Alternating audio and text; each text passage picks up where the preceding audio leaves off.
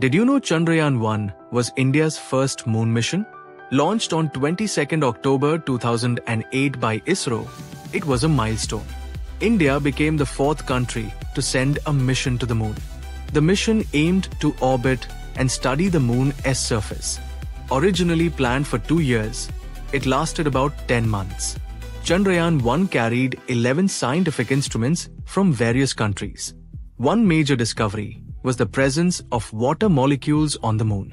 An impact probe was sent to study the moon's surface materials.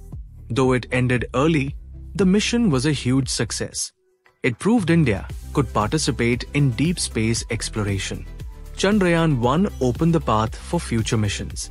It inspired a new generation of scientists and dreamers. What will India's next lunar mission achieve?